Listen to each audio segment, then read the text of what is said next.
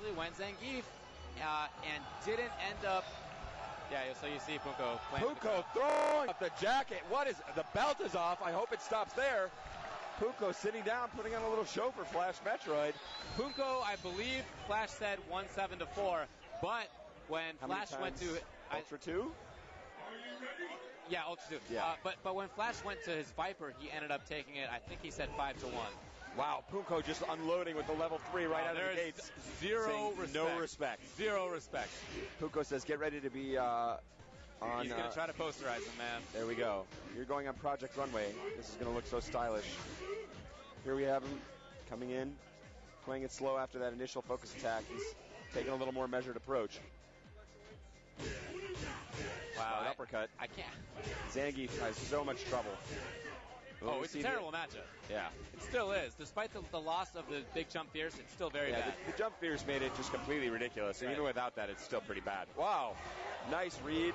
Good range. Gets a little extra range from Poongko. Oh, and there's Poongko. He just had. But he still gets the pile driver. Poongko making one of his crazy reads. Did not pay off that time. There you go. There it is. Flash.Metroid. And now Poongko's taking off more clothing. I don't like that. Oh, wow. Change out of his pocket. The change could not be in his pocket. He lost the round because of that change. He's got the chargers in his pocket. Who knows what else he's got in his pocket. He needs to find a little bit more in his pocket because he did not really get it done that first round, and he's not looking so good here. We don't see any of those trademark mix-ups and dropping one there.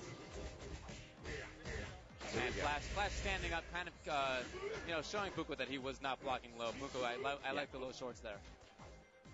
Can't block low and try to jump away at the same time. Zangief has to land so many of those. Oh, even from across screen. Oh, risky. Wow. Poongko paying the price for tandening in Zangief. Oh, he got it! Let's go! Oh, my God. Wow. What did he do? It was a backdash, I guess. Here's the thing, though. It was a backdash. That will only work if you're point blank. Yes. If you're at all far away, it's not going to work out. I thought he might have caught him jumping, and that is going to be it for round 2. FlashMetroid with his palm in his hand.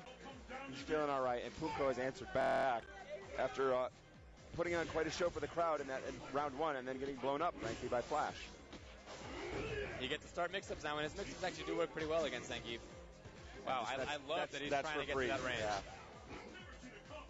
Zangief has really no answer whatsoever. He's just going to get sucked in. Yeah, right. It's a way to force your opponent to get to whatever range you want. Only Seth has that ability to literally force his opponent into whatever Will you burn the EX here? Yes, he does. He pulls him in after that EX uppercut to continue the combo.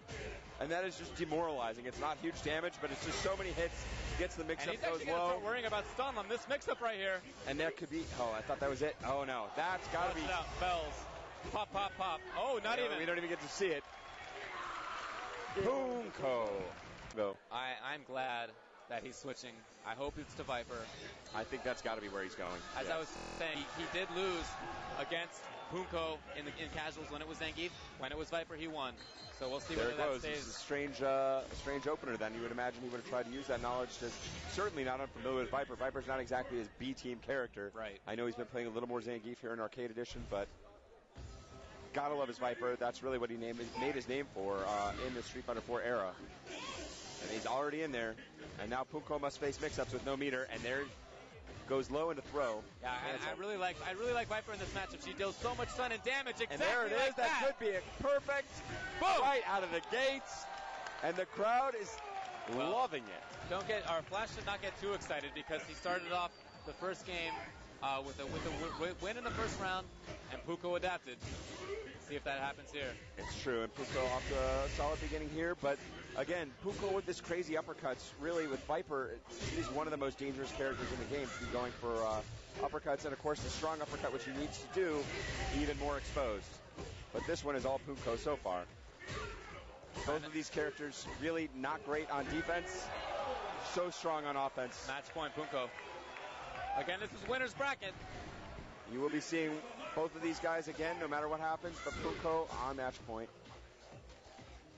Peter starting off with a perfect... Oh, good challenge out of the air. I don't like that from Poongko. It was way too high. Flash has... Again, gotta watch out. There's Poongko right now. Oh, and this is going to be big. Huge turnaround. Will he go for Ultra here? No, he's going to go for hop kicks. He go for Ultra. Oh, he got the mix-up. Watch out for stun. Next one. Okay, so far. Oh, wow, he caught him with the grab. Whoa! Sleep time. There it is, and that is going to be it with the Ultra 2. Later. And that is Poongko. Advancing, and that is, I believe, in the top 8. Poongko is heading into top winners. 8. He's in there. And I gotta say, shout-outs to Korea, because Poongko, playing my own character Seth, is in my face. Neither one of us were huge believers in Poongko, Nope, we saying weren't. this guy hits too many buttons. I'd never argue with his skills. I think he's got the skills to beat anybody in the world. And a dream matchup that many people were hoping for was Daigo versus Poongko. We're very close to seeing that. Those are our two winners qualifiers so far.